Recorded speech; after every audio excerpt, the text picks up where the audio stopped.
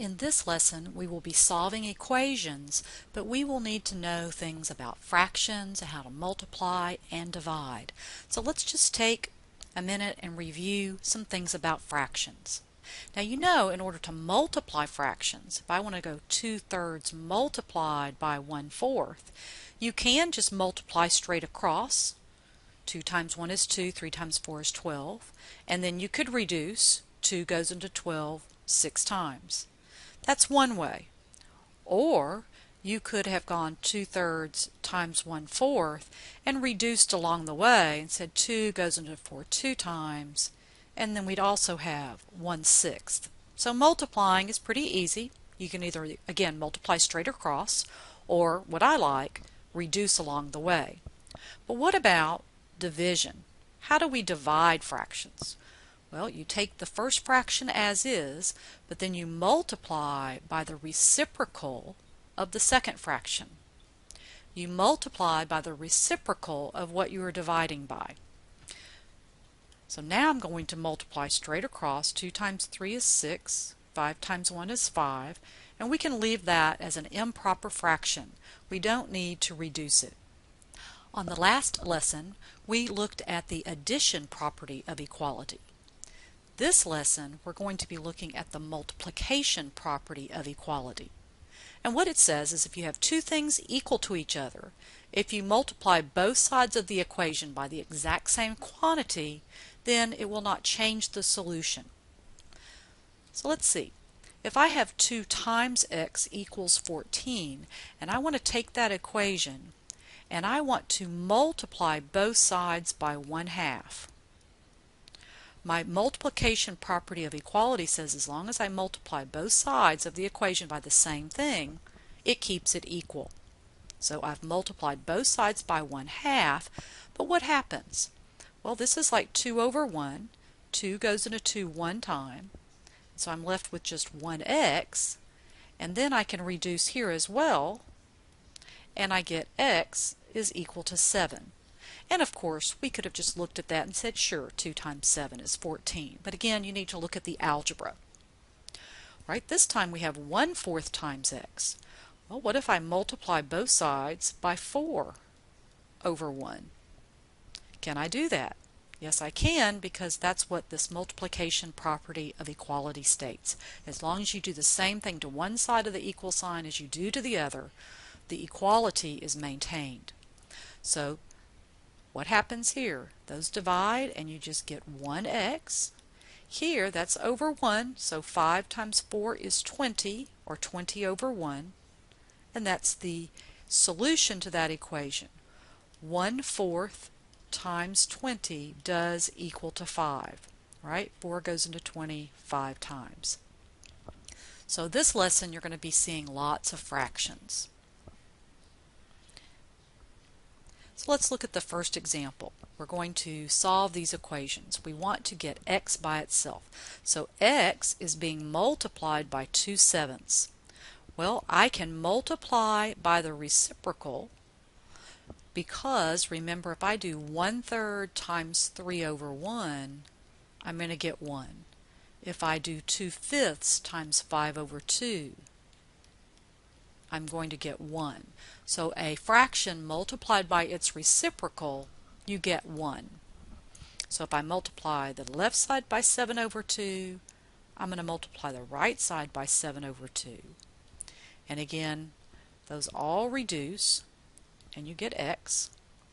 And here I could multiply across, but those numbers are going to get a little bit big, where I could just reduce. 2 goes into 8 4 times, and then multiply 4 times 7 is 28.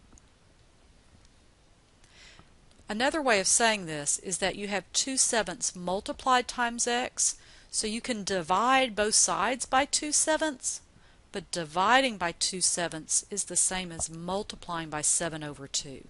And in this case, that's a little bit easier. Let's look at number 2. Here's x. Well, it's being multiplied by 40. Inverse operation of multiplication is division. So I'm going to divide both sides of that equation by 40. Well, 40 divided by 40 is 1, so that leaves me 1x. Now I have a fraction, 4 over 40. Can I reduce that fraction? Yes, you can. 1/10. So look at number 1, look at number 2.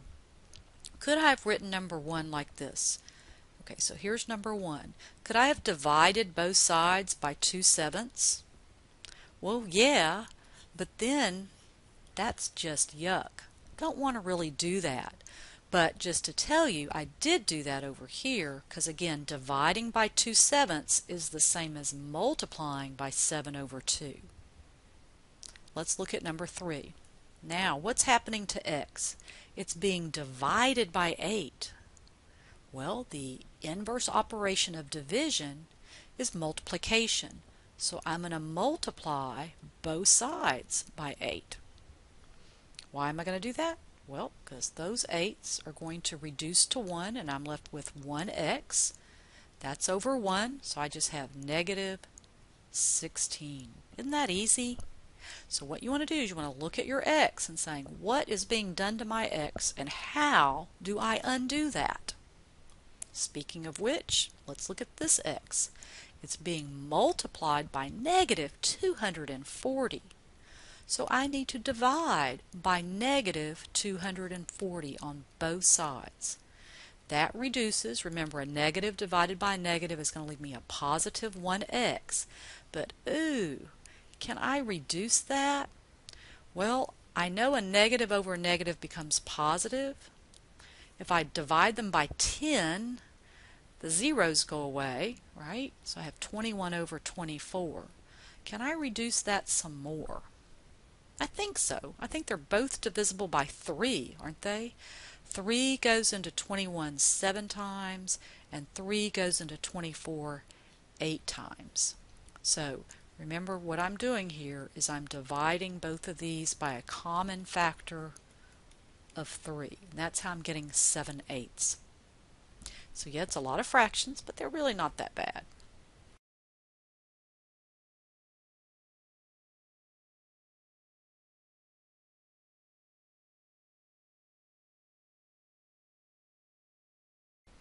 Okay, now look at number 5. This x is again being divided by a number, just like on number 3, x was being divided by 8. What did I do on number 3? If I divided by 8, then to undo that, I multiplied by 8. So this x is being divided by 3, so I'm going to multiply by 3, or 3 over 1. So those divide to 1. But here I can't reduce, not quite as pretty as number 3, but I can multiply and get negative 6/7. Again, if I'm going too fast, pause that video, rewind, take it a little bit slower. Alright, let's look at number 6. Again, look at x and ask yourself, what is happening? X is being multiplied by negative 5/4. Well, let's go back up to this first example. Let me just erase some of this so you can kind of see it. Remember, x was being multiplied by 2/7, and I undid that by multiplying both sides by that reciprocal. I'm going to do the same thing on number 6. It's being multiplied by negative 5/4, so I'm going to multiply by, and you just need to put the negative somewhere because I need positive 1x. So I'm going to multiply both sides by negative 4/5. So let's look at that right hand side. Those cancel out. Negative times negative becomes a positive. So I get that 1x, because that all divides in there one time. And over here, I just need to multiply across. I'm going to get negative 8 over 15. So look at those first 6 examples. Are you catching on? It's about to get a little bit harder. And you go, oh, but number 7 looks pretty easy. It does. Okay. If you remember from the first lesson, we need to get our x's on one side and constants on the other side. So the only x I have is right here. So what do I need to do first? Well, actually, you do the opposite of your order of operations because you're undoing. So the first thing I need to get rid of is I need to undo this plus 1. So let me just rewrite this so I have a little bit more room. So how can I undo adding 1? I subtract 1. We did that in the first lesson. Now look at what's happening to x. X is being multiplied by -5. What undoes multiplication? Division. So I get 1x equals -2/5. Not to confuse you, but I could have looked at this problem like this. 2 equals -5x. I could have multiplied both sides by that reciprocal and gotten exactly the same thing.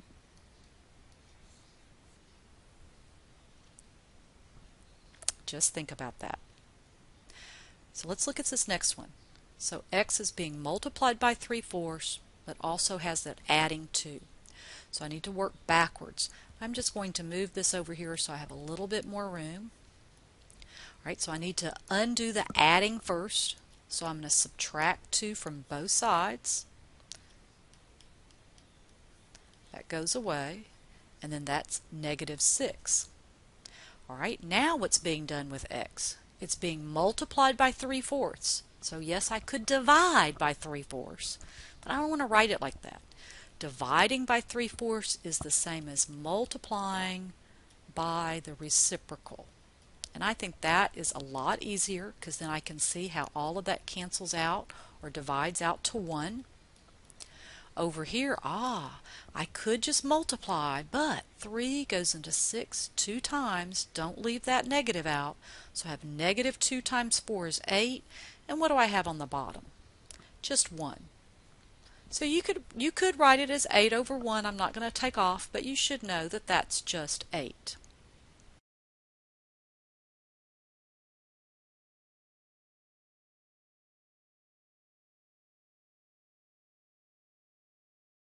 Ooh, now I've got more than one fraction. I could add all those fractions, but man, I would rather not.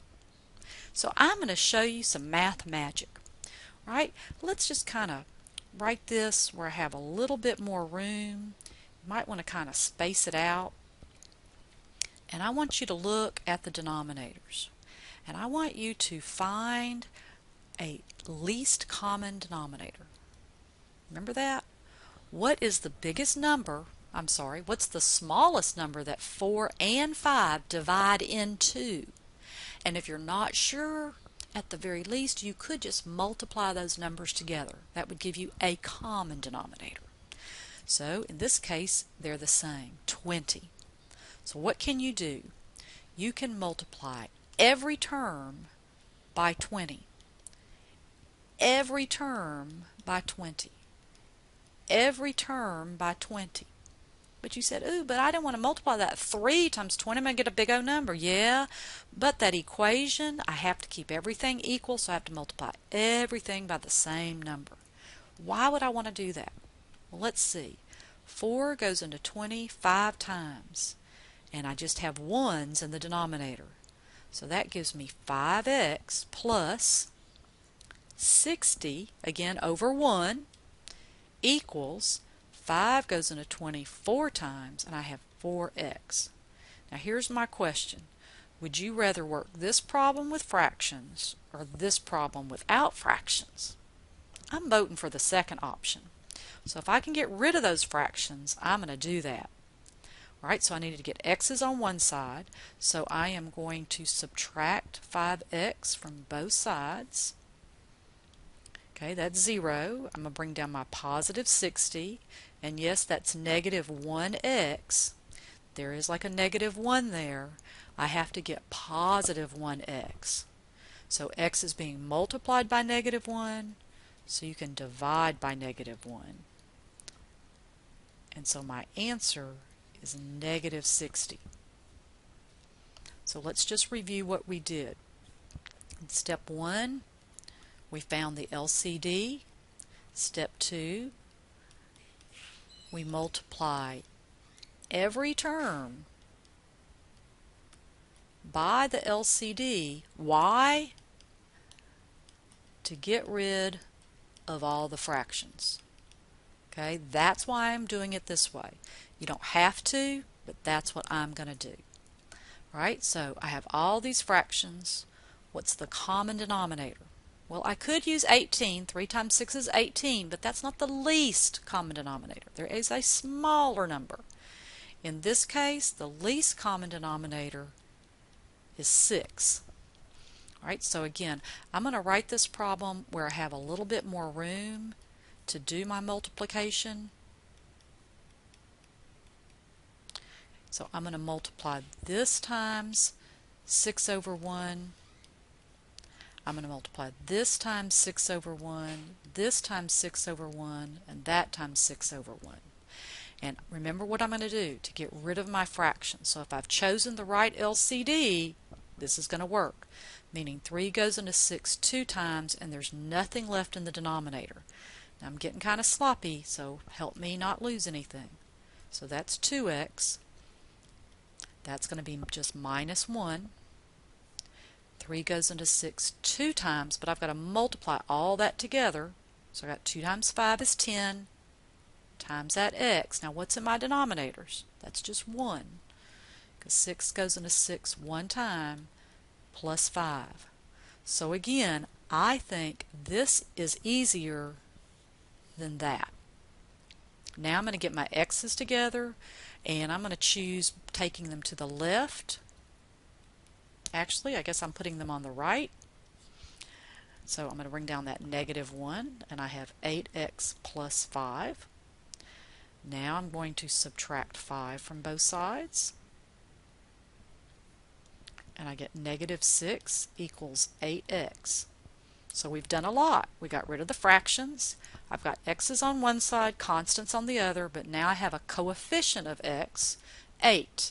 So I can divide by 8 or multiply by 1/8. In this case, either one is easy. So I'm going to just divide by 8, and I'm going to get 1x, and then I have a fraction. It's going to be negative. Let's reduce it, and it would be negative 3/4. Those are a lot of problems. Keep in mind, if you have something like 2x equals to 3, it is very easy just to divide by 2. However, you could also think about multiplying by 1/2 on both sides, and you're going to get the same answer. So if you have a coefficient of x, you can either divide by a whole number or multiply by the reciprocal of a fraction.